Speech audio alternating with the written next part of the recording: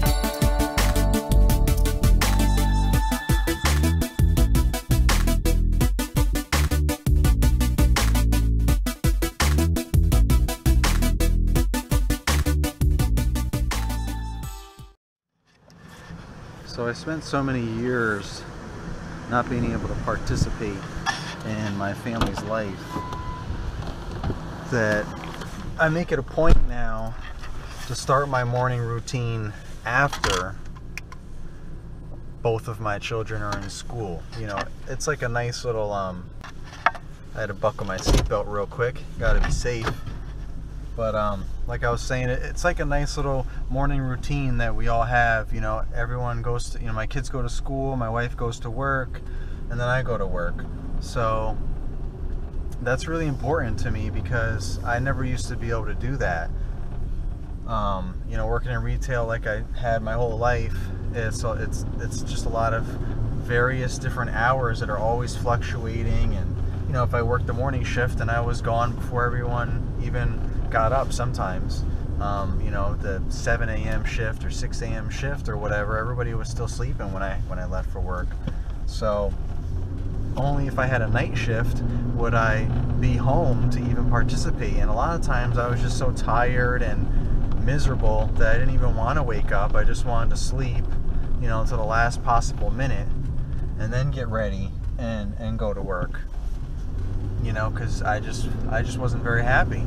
And unfortunately that leaked off onto my personal life, which is why I had to stop. I had to make some big changes. But so the new routine is, you know, my son's bus comes like, you know, just before 9 o'clock.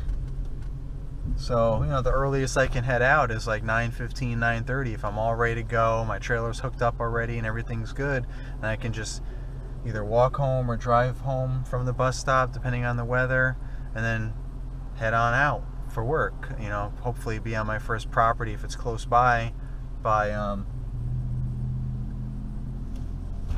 9:30. So I definitely get out earlier, you know, in the summer because I don't have the obligation of wanting to see my kids off to school. But that's my morning routine, and especially for my son, you know, my daughter's in high school now, so she gets up real early. You know, we all get up early with her and everything. But I mean, you know, she walks to the bus stop, you know, by herself. You know, it's right up the street, and she's done. That's it. So, you know, but our son, you know, he's in 5th grade, so he's still in elementary school, and we still want to make sure we're utilizing the time as much as possible with him to share our mornings together and get him all ready and situated and develop good habits and routines for himself, so as he gets older and he gets into middle school, he can start getting ready more himself, more and more as time goes on, and, you know, just go from there.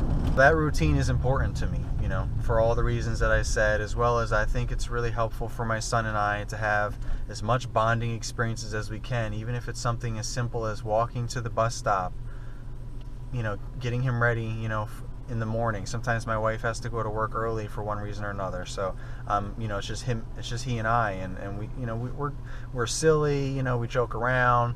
We still try and stay focused so we can get to the bus stop on time. Sometimes it's tricky because we're having so much fun, but just the littlest things like that can make a big difference in a child's life, especially a son and his father. And, you know, I didn't have a father in my life when I needed him the most, so it's really important to me to try and give that back, or pay that forward for my son. Even though I have no idea what it's like, I'm just going by how I feel and how I feel he would want to be with his father, how he would want to spend time, you know, with his dad, how I would want to spend time with my dad, I guess. But, you know, so I just go based on feelings and just enjoy the moment as much as possible with him. But so that's important to me. That's my morning routine every weekday during the school year.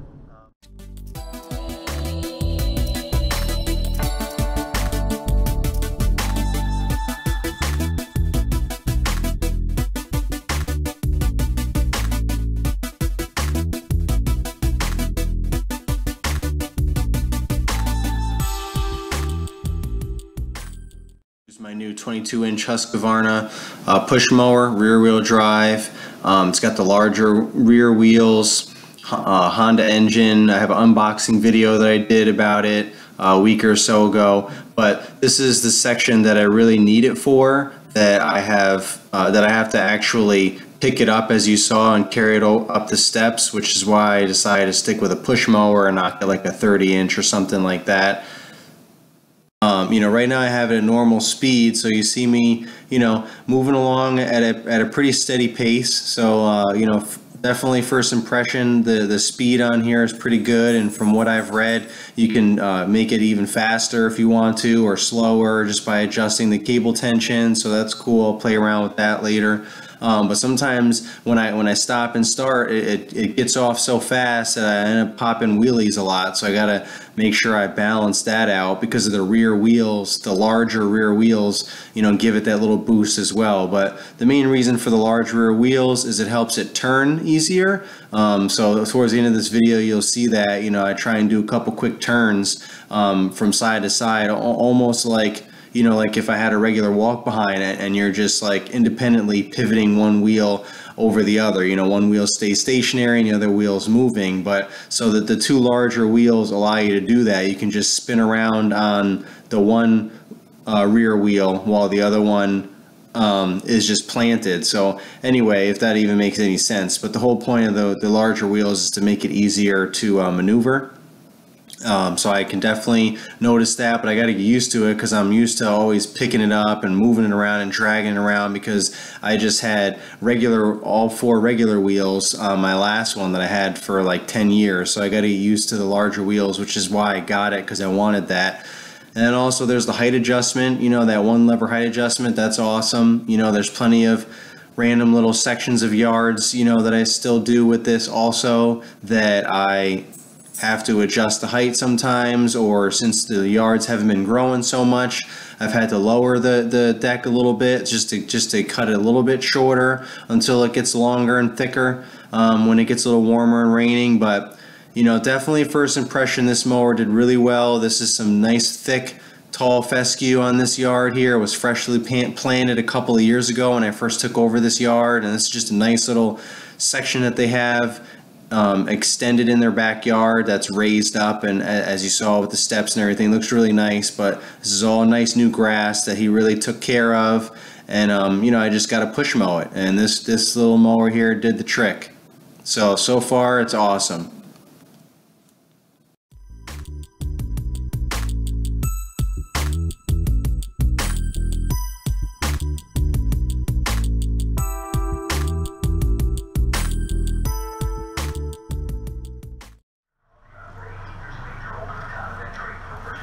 Look at this. This is a disgrace.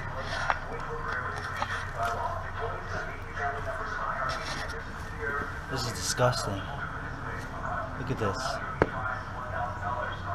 I feel ashamed. I don't even understand. This one giant chunk was up under here. I feel like I haven't.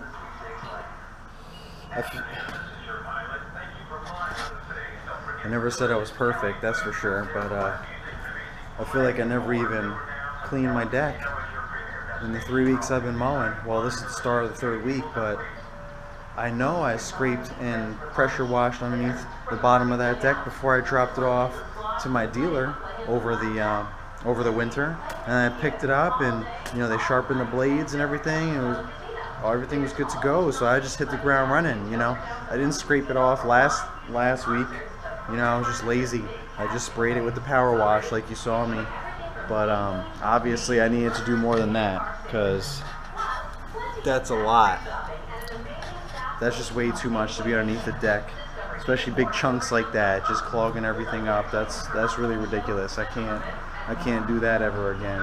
It's going to affect the quality of your cut. I don't even know what some of that stuff is that's on that grass underneath there. It's probably not good for you or the grass. So live and learn, live and learn. You know, I normally have a spray that I spray up underneath there after I clean the deck real good, and that makes it like a slick surface, and it keeps the grass from accumulating as easily, for one, and for two, it's a lot easier for me to just scrape any of the grass off once a week, you know, at the minimum.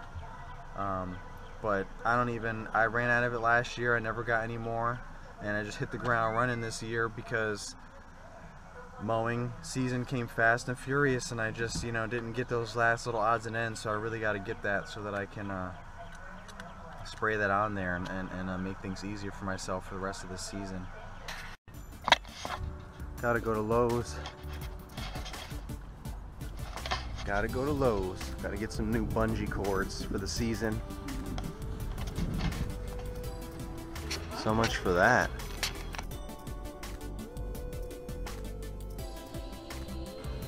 I don't see bungees.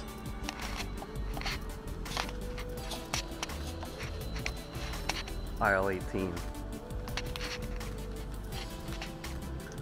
Nice. Aisle 18. You might be onto something.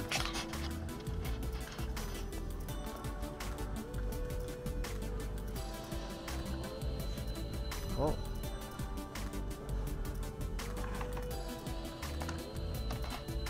Remember my trailer setup video? If not, check it out.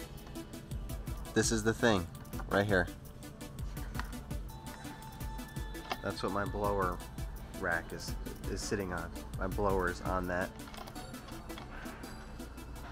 Bungees, bungees, bungees, bungees, bungees.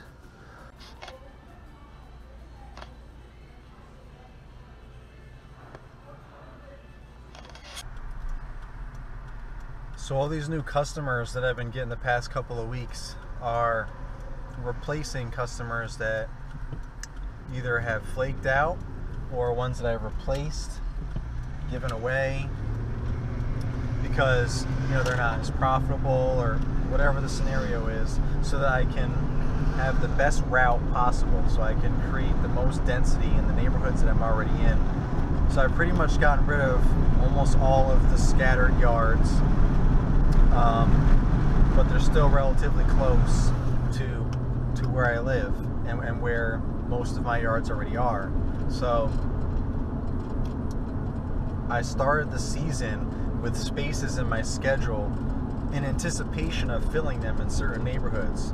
Like, for example, I had said in previous videos that one of my customers moved out of my HOA that I live in, and they moved into another HOA, you know, like 15 minutes away, that has a lot of higher end houses, you know, $500,000 to $1 million homes and beyond.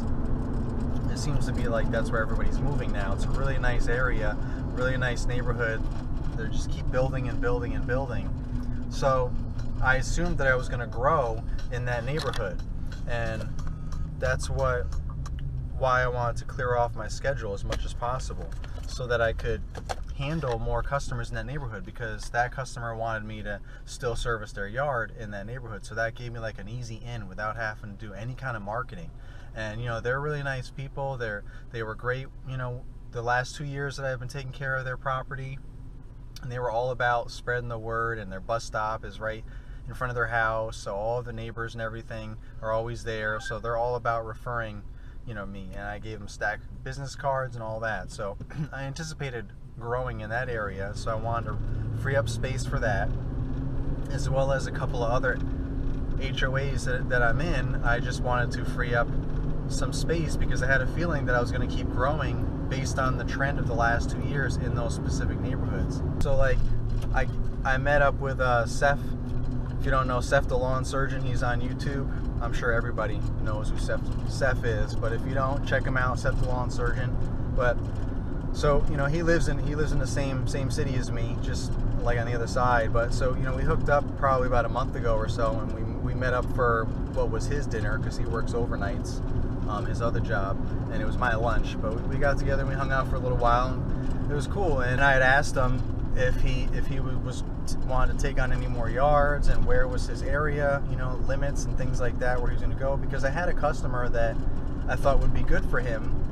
She's too far away for me to drive all the way out to take care of her yard. It's a pretty decent sized yard, but again, it's a true bi-weekly, and sometimes she wants other things done, and I just don't have the time to drive out there and do all that stuff when I have all these weekly accounts that are right close to where I live and all close to one another.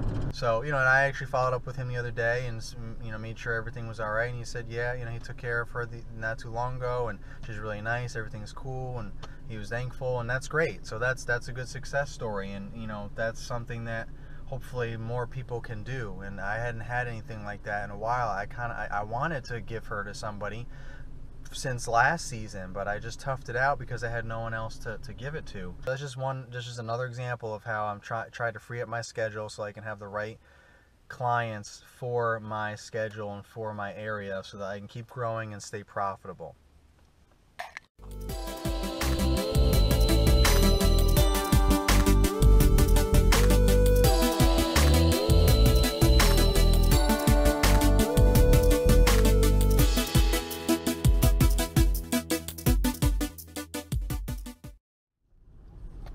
Well, it's been a long, rough week. I've been pretty sick this week. Oh, hold up. Not my best, but not my worst. But yeah, I'm just finally starting to feel a little bit better. But I still sound awful, I'm assuming. And it's been tough to film anything or do too much this week. I've barely been able to get my work done. I mean, I was really, really sick. That's the thing when you're solo. When you have nobody else to do it, then there's nobody else to do it. So you just gotta do what you gotta do. You gotta find a way to get it done, or skip some yards. You know, make sure you communicate to your customers. Tell them that you're not feeling well or whatever, hope for the best. But I was hoping it wouldn't have to come to that, which fortunately in this situation, some of my customers contacted me in advance and asked me to skip their yard because they're not yards that are treated, and it hasn't rained a whole lot. It's rained like once this week and once last week, so it's barely rained so far this spring.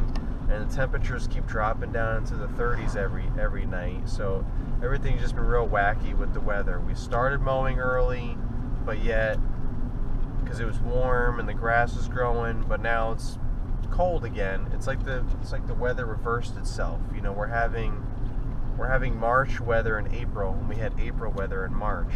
So now everything's slowing down, and there's not as much cutting that needs to be done, unless the yards have been fertilized and they've been treated, you know, for at least a whole season. Those yards I'm still cutting fine because they're still growing. They're still nice and long and thick, green, tall, dark green, tall fescue. But other than that, the yards are just fizzling out like it's summer or something. Like it's the middle of summer. Some of them are even actually looking a little burnt out. But so that worked out to lighten up my load, you know, and some yards I visibly looked at and felt the same way, and contacted the customer and said that I was going to skip those yards or whatever. So I was able to reduce my workload by chance nature and taking advantage of the opportunity so that I could do the bare minimum just to get done and go to bed and go home and go to bed. But yeah, I mean, I was on the verge of like going to the doctors because I thought I wasn't going to get better, and you know, hopefully I am good. Hopefully I'm on my way getting better now. Hopefully I'm on the way up. But it wasn't looking good for a while there, all the way up till yesterday. So we'll see how it goes today. I can have a good weekend and keep recovering and resting and hit the week hard next week because it's supposed to be nice and warm, and I'm sure the grass is going to be growing like crazy, especially if it starts raining more than once, which will also make things hectic trying to get everything done. And that's it, but I still got some decent footage. I hope you guys enjoyed, and I appreciate you guys watching my weekly vlogs. See you next week.